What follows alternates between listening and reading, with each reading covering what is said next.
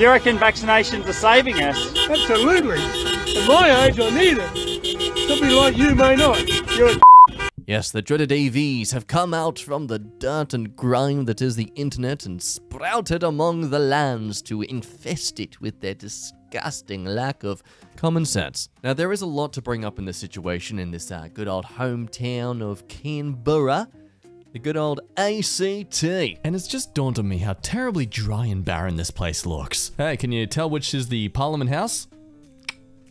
Give you a clue. It's inspired by hobbits. Seriously, how does this not make us look like a desolate country? Not to mention the state there looks like a bloody appendix, which needs to be removed. I mean, look, to be honest, it relates to an appendix well, and the fact that nothing there gets done. Well, except for the fact that weed's legal. Yeah, the only state where weed's legal in Australia just happens to be the state where all the politicians work. Oh, what a coincidence. It's basically where our Washington, D.C. is, for those unaware with outer world geometry.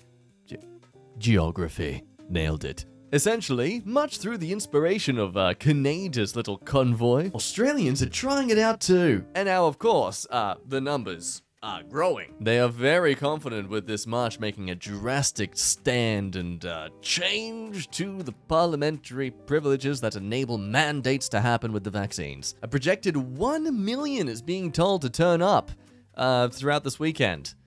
I'm currently filming this on Sunday night, just before Valentini's Day. And let's just look at the images again. That's... Yes. Not exactly a million. The projected 1 million is expected to lay stand in the campgrounds near the Parliament House as they march for freedom. I think it's freedom. Or is it baptism?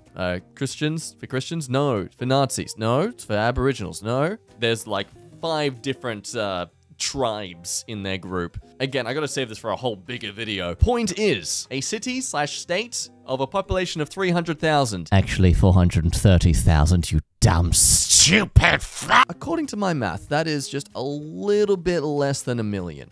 So I'm not sure if a million could really, you're essentially doubling, at least, the current population. Not sure it's actually possible to accommodate that many people. At least you'd notice it a bit better. Anyway, understandably, through the constant protesting and abuse towards local businesses, the locals aren't happy. You have people on Reddit ironically giving the same statements these kind of people are normally habitually giving out to foreigners. Given the political leanings of the cookers, I think go back where you came from is a sentiment they would understand. Unfortunately not, because despite being told that they have a book fair that is needing to be placed in these showgrounds that they are currently occupying, basically they need to vacate by this weekend, and if they don't, the popos are coming for them. It's honestly, it's an amazing little Schmidt show. There's literally no organization whatsoever. It's just been a case of someone shouting out on their Facebook invites, "Hey, got a party going on!" Left the invite open for everyone, and everyone's turned up. And now they're like, "Oh, yeah, we're gonna change the world. Freedom. How do we do that?" I know, we can do that through merchandising. Yeah! Yes, I noticed these are actually technically about Canada. That's because the Facebook groups for Australia's convoy to Canberra are they're selling Canada-based merchandise. Logic, what? Who needs it? Anyway, as discussed, locals not happy to deal with all this. One case where they went over to protest, and I think this kind of says it all. Showing up to the National Press Club where Grace Tame and Brittany Higgins have been speaking about sexual assault is next level ignorant and shows the true amount of ego these flogs have to try and take away from these brave women's moment with this utter nonsense. Yeah, more backstory. These people relate to an issue happening in our parliament at the moment where they were silenced before the last election for the fact that they were going to expose that the current now in leadership party, were committing a lot of sexual assault. Politicians. Frickin' love them.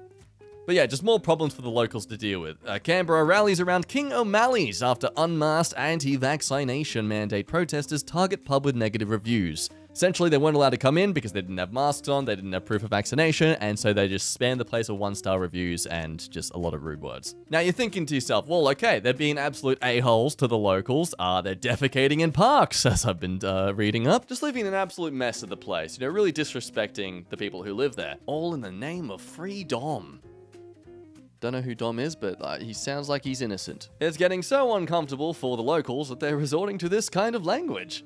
I think it's bloody ridiculous. There's no common sense at all. I mean, what's vaccinations the only thing saving the population? You reckon vaccinations are saving us? Absolutely. At my age, I need it. Somebody like you may not. You're a I'm a what? You're a Oh, all right. Thank you for that kind word. You might want to put your mask on again. Oh, get piss off. Go back to where you came from. You ridiculous. So understandably, that man's been hailed as a local hero. He went from like 0 to 100, just BAM! It's laying down all the Aussie slang and not in the nice way. Unfortunately for the locals, they seem to not care. To them, this freedom movement is everything. They, few of them, quite a lot of them, have lost their jobs because of this. They've taken 2 weeks off for no real valid reason other than to protest something in an entirely different state. So understandably, their bosses are like, okay, bye-bye forever. But to quote the notorious Shakespeare, don't feed the trolls. Dance the night away with your own dance party. Well, they dance to the Macarena. That's muted for copyright reasons, understandably. But I will play this golden nugget. YouTube, please do not demonetize me over this. It is beautiful. Love the skates. Thank you. I used to speed skate myself. Yeah, a lot. Apparently, nearly everyone did. Now, don't worry, I managed to get this translated. Love the skates. Thank you. I used to speed skate myself. Yeah, a lot. Apparently, nearly everyone did. And hey, why not awkwardly attempt to flirt with some of the yoga girls there while you're at it? Oh, you skate? Yeah, I used to skate. Oh, yeah. Anyway, could I sleep with you? Could you hear the little like ping in her voice that was like, oh god, another creepy man's approaching me? Now you've got a lot of instances too where people have sort of jumped onto the Facebook groups and trolled the hell out of them. Very great trolls, by the way. Mwah, chef's kiss. But this is where it becomes a case of, at what point does the seesaw of disrespect swing the other way? Does seesaws swing? Do they bounce? Because a swing swings, but does a seesaw? It seesaws the other way. That's why we call them seesaws. Enter this lovely human. Name's blurred. Hopefully I remember to in the edit. Here we have Green Shirt McGee, taking a photo of what seems to be someone learning how to play GTA 5 for the first time. Parked my car in an anti-vaxxer. Okay, what happened there? Haha. Freedom. Yeah, getting into a bit of car troubles with what seems to be your worst enemy. Now you must be curious, how did such an event play out? Well, let me show you. We start out with her kind of trying to register the license plate there, get a record of it in case she tries to drive away.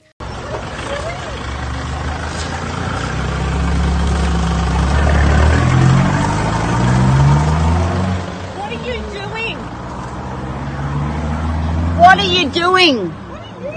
Flipping. Bogans. Promiscuous female. Get the Flipping. out of Canberra. Go get a job and find something better to do with your Flipping. done. What have you done? Can I? Yes, I don't know if you can tell yet, but the locals aren't happy with them being around. Just a hunch. Have your license. Honey, you just reversed into me. I have a I'm camera. sorry, we're at a traffic light and You you can say whatever you want, and you can put whatever you want, sweetheart. The media doesn't care about you. Now, she alleges that apparently the AV reversed into her at a green light. And okay, if that's the case, why are you trying to drive away? Why are you trying to escape the scene? Surely you'd want to stay there to get their details. Why are you staying in your car to, you know, try and get out of there ASAP? I know you like to think you're smarter than an AV, but, kind of doing the opposite there. I'm not talking to the media.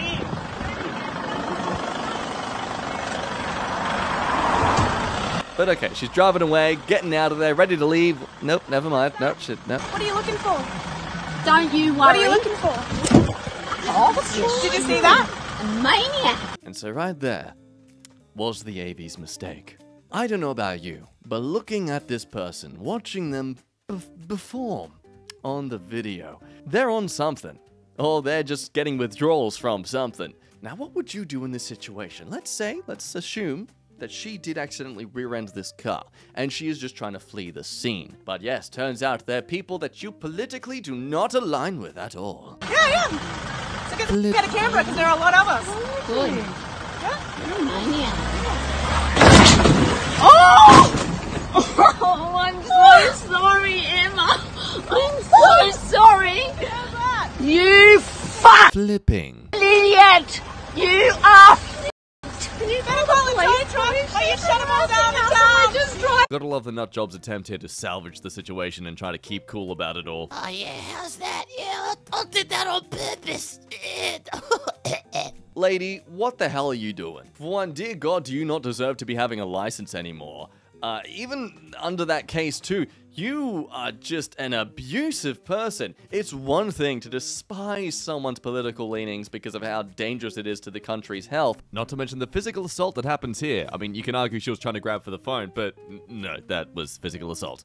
To just constantly spout rudeness towards them, like you're leaving, you're getting out of there. They're not agitating you to come on back, and even if they were, that's on you if you are weak enough to be lured back in. I don't know, I think we just need to kind of understand that there becomes a point where it's just too far. Did she maybe purposely drive onto their car? Was she just so financially well off that she could just write off a car and be like, oh well, I'll just put in the cheat code to respawn another one? It's too much. I plan to make a great essay video about this whole shindig. There's a lot of great things about this convo to Canberra. Leadership spills, just distrust among all the groups, theft, terrible lack of organization, pooping in people's cars, people carrying guns, fundraisers being frozen and removed. It's a beautiful little treasure to explore. For another time though, I just think this event here, this is the tipping point where it becomes a case of like, okay, again, one thing to hate their behavior and to stand up against it. Like if they're trashing your property, okay, you have a right to defend yourself in that situation, but there was no need for you to drive over onto their car.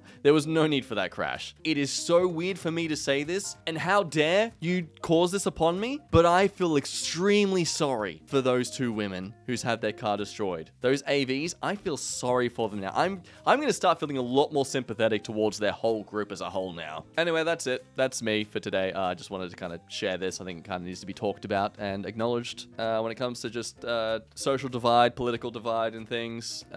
When a political group is harassing you, okay, yeah, you can tell them to flip off, understandable. But this was a straight up degree of almost bullying more than it was about, you know, having a aggressive debate about things you're both divisive on. All I ask is that we don't be that kind of person, control yourself, and get off the drugs. Bye!